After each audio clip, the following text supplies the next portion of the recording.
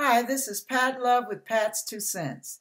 We are God's Church of Love online, meeting every Saturday, 12:15 p.m. Pacific. Now, this word is going to start out with a lot of scripture. So what I want you to do is sit back and listen, because God is dealing now and challenging those of you who are called to his service. And some of you may not be up to the challenge, because there is a term called you must pay the cost to be the boss. And there are times when Jesus lets us know there is a cost to taking up our cross and following him. But as we take up our cross, we also must be willing to be shaped, pruned, cleansed, purified, in order to be ready to serve him when he calls us to the front lines. Listen to this word. It will challenge you to decide whether you're in or out. Okay. Therefore, behold, the days come, saith the Lord, that this place shall no more be called Tophet, nor the valley of the son of Hinnom, but the valley of slaughter. And I will make void the counsel of Judah and Jerusalem in this place, and I will cause them to fall by the sword before their enemies, and by the hands of them that seek their lives. And their carcasses will I give to be meat for the fowls of heaven, and for the beasts of the earth. And I will make this city desolate and a hissing, and everyone that passeth thereby shall be astonished, and hiss because of all the plagues thereof. And I will cause them to eat the flesh of their sons and the flesh of their daughters, and they shall eat every one the flesh of his friend in the siege and straitness, wherewith their enemies and they that shall seek their lives shall straiten them. Then shalt thou break the bottle in the sight of the men that go with thee, and shalt say unto them, Thus saith the Lord of hosts, even so will I break this people and this city, and as one breaketh a potter's vessel, that cannot be made whole again, and they shall bury them in Tophet, till there be no place to bury. Thus will I do unto this place, saith the Lord, and to the inhabitants thereof, and even make this city as Tophet. And the houses of Jerusalem and the kings of Judah shall be defiled, as the place of Tophet, because of all the house upon whose roof they have burned incense unto all the hosts of heaven, and have poured out drink offerings unto other gods. Then came Jeremiah from Tophet, whither the Lord had sent him to prophesy, and he stood in the court of the Lord's house and said unto all the people, Thus saith the Lord of hosts, the God of Israel, Behold, I will bring upon this city and upon all her towns all the evil that I have pronounced against it, because they have hardened their necks, that they might not hear my word. All right. Thank you very much. Now I want to repeat verse 13, half of it. The reason he's doing all this is because all the houses of the roofs, they burned incense unto all the host of heaven, and have poured out drink offerings unto other gods. Now, this is the whole reason that God's going to come down. And he had Jeremiah prophesy. And now Jeremiah prophesies. Now, this is what I want you to hear. Father, I pray for your heavy anointing on this message. In the name of Jesus, I pray. Now, we're in the last days. Our particular group is here for a reason. We're not exactly sure everything that God's going to do with our group. But the more we go into this, the more I am seeing what God is doing in our lives. Even why some of you have struggled in the areas you've struggled in.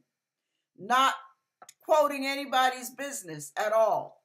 But to say this, some of you have gone through some of the ugly experiences, some of the shameful experiences, and some of the fearful experiences, because that is the very area God is going to use you in a level of authority, because you have to experience being under the thumb of Satan and then having Satan under your foot to be able to speak with authority what God tells you to speak into other people's lives, because you will not only be speaking by faith, but through experience.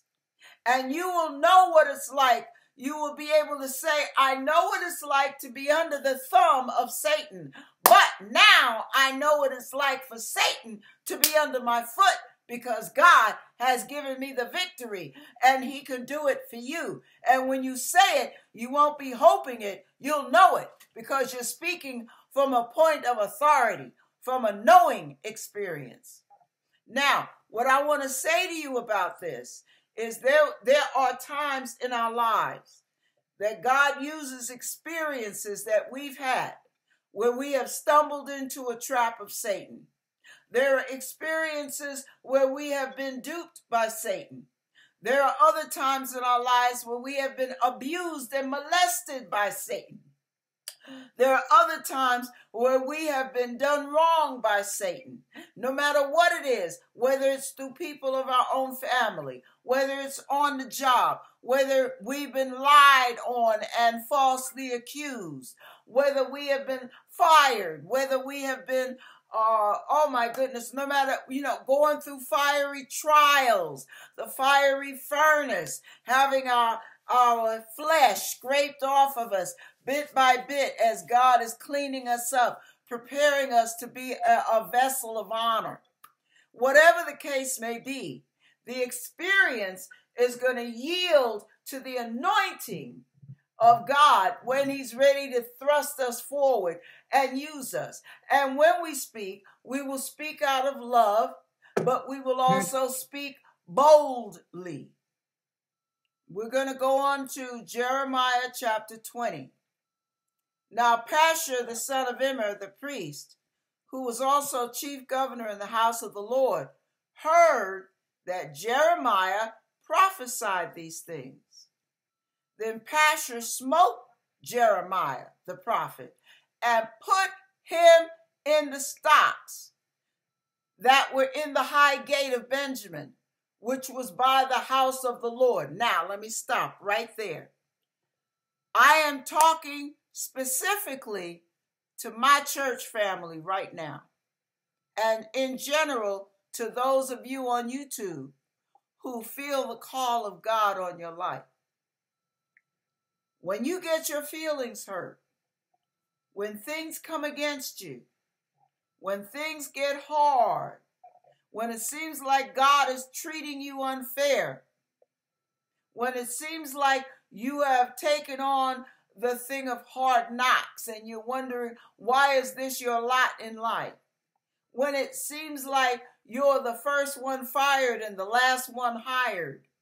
When it seems like you are becoming a victim for some odd reason, no fault of your own. It's just happening. These attacks from people, these attacks from the demonic. You're wondering, what is all this about, Alfie? When you're being attacked in your mind and your emotions, the first battle the Lord has to teach you to fight is the personal battle of your own life. Some of you will have to learn to battle demons. Now, in our church family, some of you are battling demons. Some of you are doing spiritual warfare. Some of you are praying like crazy. Some of you are fighting for holiness. You're doing everything you can to live a holy life. Some of you are self-reassessing, checking yourself out, going down your checklist, making sure that you are lining up with God's ways and God's word. You're lining up with the ways of Jesus Christ. You're lining up with the scriptures. You're lining up with holiness. You're being obedient to the leading and the nudging of the Holy Spirit. In spite of all that, life happens. And life is part of your boot camp. Life is part of your training, the making of you. And what's happening is God is raising you up as leaders, raising every single one of you up. Everyone that's in our church family, God's Church of Love, right here on this conference and video call. God is raising you up as leaders, but the first thing you must learn to battle is you. The second thing you must learn to battle is the devil. Those are your two main battles. And then you will battle to take your land back, because God is telling you to go in and possess your land.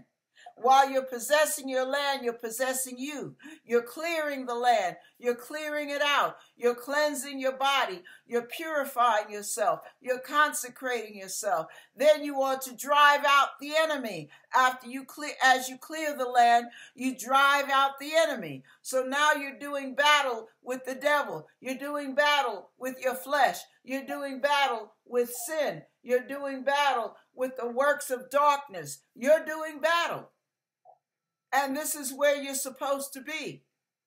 Because everything you're doing right now, and some of you are in the classroom, you're learning, you're reading, you're at the foot of Jesus, and he is teaching you one-on-one, downloading revelation, downloading insights, all kind of stuff is going on right now.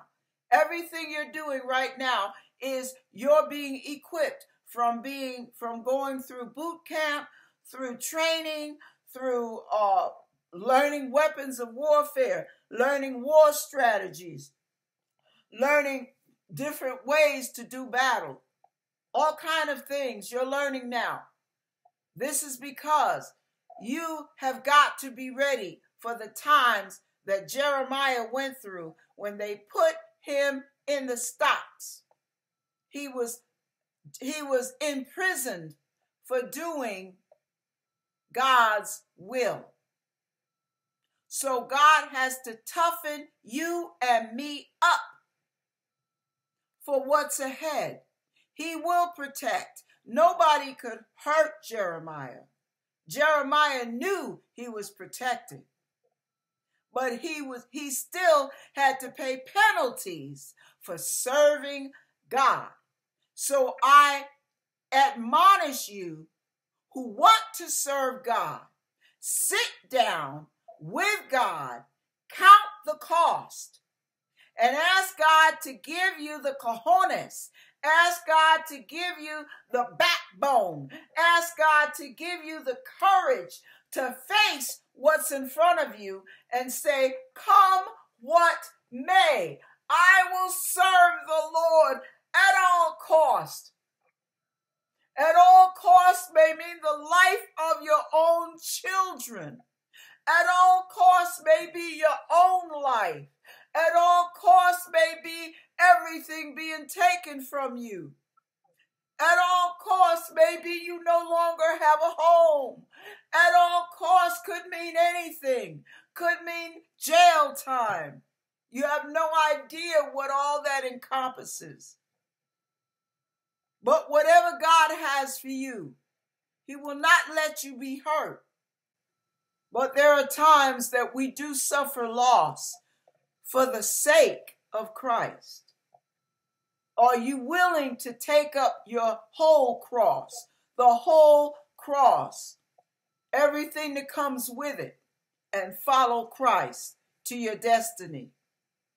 As Jeremiah was willing to serve God. But listen, this is where you have to be careful not to get caught up in the traps of Satan as he tries to attack your mind and emotions. And that's why our first battle is ourself. Once we conquer self, Satan can't trip us up as easily. Now, this is what happened to Jeremiah, and I want you to hear it. Verse 4. For thus saith the Lord, behold, I will make thee a terror to thyself, and to all thy friends. They shall fall by the sword of their enemies, and then thine eyes shall behold it. And I will give all Judah into the hand of the king of Babylon. He will carry them captive unto Babylon, and shall slay them with the sword.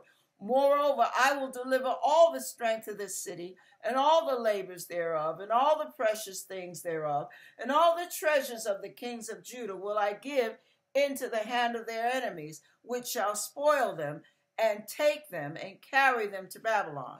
And thou, Pashur, all that dwell in thine house, shall go into captivity. And thou shalt come to Babylon, and there thou shalt die, and shalt be buried there, thou and all thy friends to whom thou hast prophesied lies. Now, this is Jeremiah after putting out all this judgment call to people that God sent him to send these words to. Now, Jeremiah is discouraged. Listen to what he goes through. O Lord, thou hast deceived me, and I was deceived. Thou art stronger than I, and have prevailed. I am in derision daily. Every one mocketh me. Now, this is his penalty. This is what he had to pay a price for serving God. Everybody mocks him. They jeer him. They punish him. They kick him to the curb. They reject him. They put him down. They make fun of him and his God. They belittle him. He's getting his feelings hurt. He's being insulted. He's being disrespected. He does not like it. He is not a happy camper. That's what we have to watch out for. For since I spake, I cried out. I cried violence and spoil, because the word of the Lord was made a reproach unto me and a derision daily. Now, because of God's word, now he's suffering all this at the people. Their words, their actions toward him. It's all negative. Nobody likes Jeremiah right now. Then said I will not make mention of him, nor speak any more in his name. Now, this is what we tend to go through. When people hurt our feelings, don't we want to just say, well, forget y'all. You know, y'all can go jump in the lake. I'm done. You want to wipe the dust off your feet, wipe the dirt off your hands and say, forget it. I'm done. I ain't doing this no more. Y'all ain't worth it. Y'all ain't worth me having my feelings hurt. Y'all ain't worth me going to jail. Y'all ain't worth it. Look how y'all treat me. Forget y'all. Right? That's the tendency, the human tendency. But when one conquers self, then one can get a new mind instantly, like Jeremiah did. And what did Jeremiah say? But his word was in mine heart as a burning fire, shut up in my bones, and I was weary with the forbearing and could not stay. Now, what that means, for some who don't understand what that just said, the word of God, the gift of God, see, the giftings and callings of God are without repentance. And even if you decide you don't want to serve God because the people ain't worth it, because you don't like getting your feelings hurt. The word of God is like a burning fire. It's shut up in your bones, and after a while, it's like you just can't hold it. Like you've got to regurgitate it up. It's got to come up and out. It's got to. Well, he realized he had to serve the Lord whether he liked it or not. And no matter what, he had to stay the course. For I heard the defaming of many, fear on every side. Report, say they, and we will report it. All my familiars watched for my halting.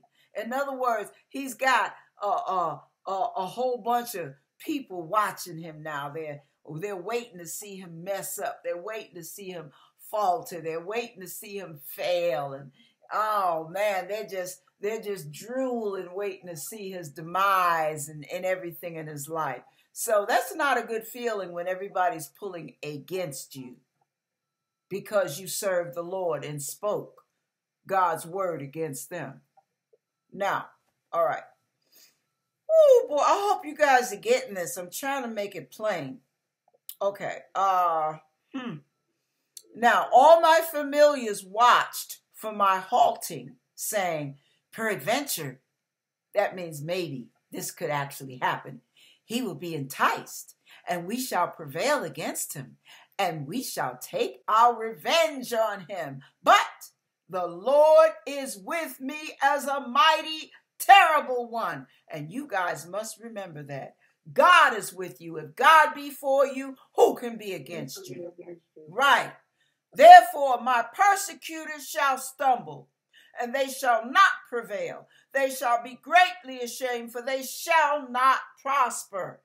Their everlasting confusion shall never be forgotten. But, O Lord of hosts, that trieth the righteous and seeth the reins in the heart, let me see thy vengeance on them, for unto thee have I opened my cause. Sing unto the Lord, praise ye the Lord, for he hath delivered the soul of the poor from the hand of the evildoer. Wow, now I'm going to stop right there, because he's going back and forth. He's having a battle with himself. He's going in and out. Praise God, and then woe is me. Praise God, and then woe is me. I don't want to serve God anymore. I don't want to talk to these people. His fire is shut up in my bones. I must serve him. So he's going through a battle. Now, I'm not going through the whole chapter, but what I want to say to you is, before God really puts you out there, this is your time to equip and build up supernatural spiritual muscle. Because as long as you build up muscle, God will use you. Now, there will be two things that will happen to you. And this came to me last night. You know how when you walk barefooted a lot, you start to build up calluses on your feet? Well, what happens when you're in sin? You tend to build up calluses in your heart. Your heart becomes one big callus. That's why the Bible says, because sin will abound, the love of many will wax cold. I'm making a point, so I'm not getting sidetracked. I'm making a point. So when you are calloused, you don't feel as much. You don't care as much. You don't love. It's all about me. Okay, you're all about protecting yourself. You're all about guarding yourself. You're not going to let them do you dirt. You're not going to take no mess, Jack. Right. So you go through that, and you got your dukes up and everything ready for the next sucker that thinks they're going to come against you. But here's what happens in God. When you're in Christ and you're filled with the Holy Spirit, and he's filled you with the new nature and the godly love. Now you're operating from a new standpoint of love. You're operating from agape love rather than phileo or eros. Now you're in godly love, which is unconditional love, which means you have the capacity to love your enemies as well as your friends. Now, that callus I talked about that you built up will now begin to be melted away over time. And the way God melts the callus away is through the love of God. Now, imagine a foot with no callus at all. You ever go to a pedicures and have your callus removed from your feet? You notice how tender and sensitive your feet are? Like, woo, woo, you can't hardly hit anything that's not normal, because it'll be like, oh boy, that hurt. So, but the difference with God is, while God's removing your callus on one hand, he's toughening you up in the spirit realm on the other. And as he's doing inner healing in you, because that's part of the process, inner healing, as long as you include it by asking God to do this. You must ask. You have not, because you ask not. Many of y'all need to be asking God for inner healing. See, y'all don't have to go through life like you've been going through. Sensitive, tender, flinchy, touchy. What you mean by that? Paranoid. No. You want God to toughen you up. So give you inner healing. As he's removing the callous, he's also placing a toughness in you in the spirit as you seek him for inner healing. There's a strength that comes, an inner strength. You're becoming stronger on the inner man. And as you get stronger, you also, this is the paradox of God, you also become more tender. And as you become more tender and more loving, more sensitive to other people's feelings, your own sensitivity, oversensitivities tend to wane. They tend to diminish. And you're not so easily hurt. You're not so easily offended. Now, the reason for this process is not only for you to live your abundant life and be happy and be fulfilled and all of that, but no, there comes a point of purpose. And when purpose meets destiny, you must be at a point and be developed by then where you are not oversensitive, you are not easily angered, you don't have a short fuse, you're not paranoid, you're not fearful, you are willing at that point to go through what you must go through. You are willing to be mistreated on your job and take it on the chin without retaliating. You take it on the chin and then you turn around and you take it to God and give it to him and ask him, okay, Lord, help me. Please help me, Lord. I really need your help. And you ask God to heal the hurt that just happened, the unwarranted hurt, because you didn't do anything to deserve this hurt. But this is how you battle the devil. He wants to make you say, you know what, all this ain't worth it. I'm not going through all this. I'm tired of having my feelings hurt. Let me promise you guys, your feelings will be hurt. And the reason for that is because Satan wants to use people to discourage you from serving God. But you are called. You have a high calling on your life. One of the ways that God toughened me up was by allowing me to get my feelings hurt. Now, nobody could hurt me physically. Oh, but they could hurt me emotionally. Oh, my goodness. I felt like a dartboard. And some of the worst hurts came from folks right in the church. Right in the church. But what did I have to do? And sometimes we say this. Why do I have to be the one that's always doing the forgiving? Why do I always have to be the one that has to go through this and go through that and take it on the chin and keep my mouth shut? Why do I have to be silent while they attack me? Why do I have to always be the one to rise above? Why do I always have to be the one to do it God's way while they do it their way? Why do I always have to be? It feels very, very unfair. But the reason you have to be the one is because of God's high calling on your life. You cannot fulfill that calling in the power that God needs you to operate in if you cannot conquer yourself. You cannot conquer them, but you can conquer yourself as they try to conquer you. And you feel like you're losing most of the battles against them. You feel like the dartboard of society, the dartboard of everybody's, the focal point of everybody's anger, the focal point of everybody's ridicule, the focal point of everybody's mocking, making fun of you, talking about you behind your back, backstabbing you. And you're taking it. And you're the one that's doing the forgiving. You're the one that's doing the apologizing. You're the one that's doing whatever you must do in spite of how you feel. You're the one that has to rise above every time.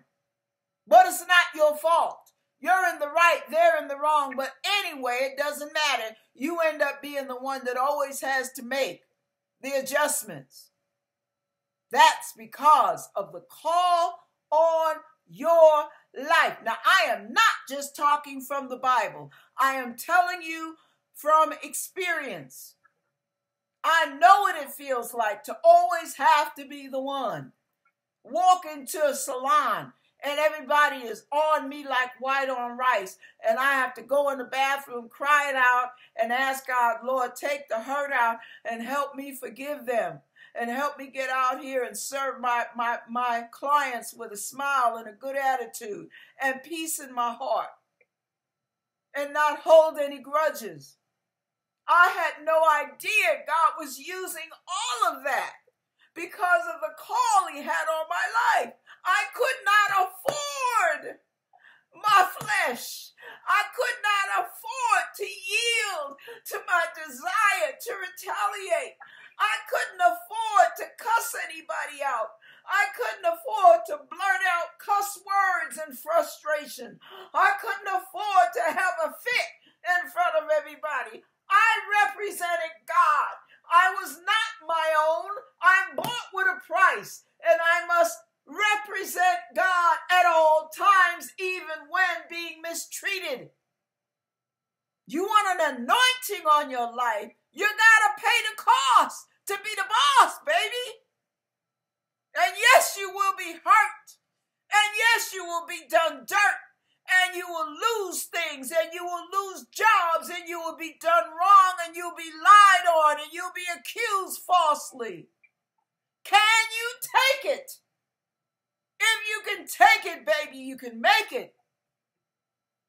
Can you take it? Can you look back at everybody in your past and say, I have no issues with any of them? If you met them at the store, would you be able to smile? Or would you end up with a knot in your gut and a lump in your throat? What would happen? Because if you have no negative reaction, if there's no aversion going on, then you're perfectly in the clear. If there's any hint of a ripple, ask God to remove every crumb of resentment. Ask God to remove every crumb of hurt.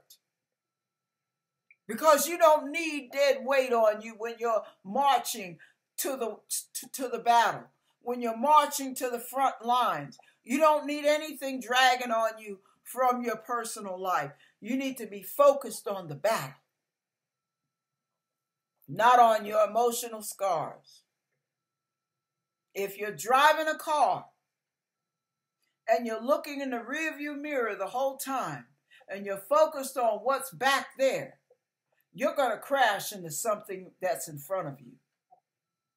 So you must be focused. If you're in battle, you don't even need a rearview mirror, baby. If you're going to the front lines, throw the rearview mirror in God's hands. Throw it away. Let him have it. You don't need that anymore. But if it keeps coming up, if Satan keeps bringing it up, if your emotions and memories keep bringing it up, before you go to battle, you better sit down and deal with you. Deal with you first. You are the first battle you must win.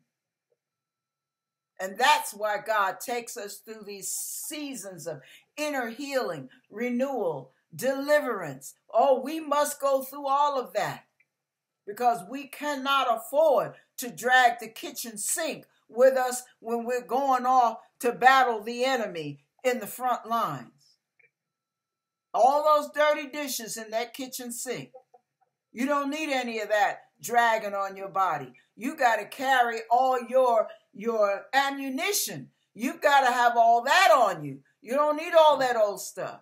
So you have to remember when you are about to be used by God, whether it's in the prophetic realm, whether it's preaching, whether it's singing and worship, whether it's in the dance and praise, whether it's in teaching, whether it's in counseling, whether it's in exhortation, whether it's word of knowledge, words of wisdom, whatever the case may be, whether it's in tongues, interpretations of tongues, no matter what, whether it's in working of miracles, whether it's in physical healing or inner healing or all the gifts of healings, all the gifts of healing, many of them. You have to be willing to pay the cost to be the boss. You have to be willing to sit down and count the cost. God told the Israelites when they were going into battle, when he first started getting them to get ready to go into battle, I think it was with Gideon. The first thing he told the people was tell those that are afraid to go home. He didn't hold it against them. He said, go home. Because that meant they're not ready for war. So if you still have a lot of fear, stay home, stay in God's face, get him to work on you, and you conquer that fear. You and God, because only God can do it. You and God conquer that fear until all of that is a thing of the past, buried and gone in the sea of forgetfulness. When there's a call on your life, you have to remember, deal with yourself, number one. Deal with the enemy, number two. And the enemy is your private enemies, not out there at war, your private enemies. And you do your personal spiritual warfare before you try to go out and do battle for the Lord. Amen? I hope that makes sense. But we're all in preparation. And God's going to use each one of us mightily, depending on how we avail ourselves to make ourselves ready for what he has for us. God bless you. Wow. Powerful, awesome. That was a great message. Thank God.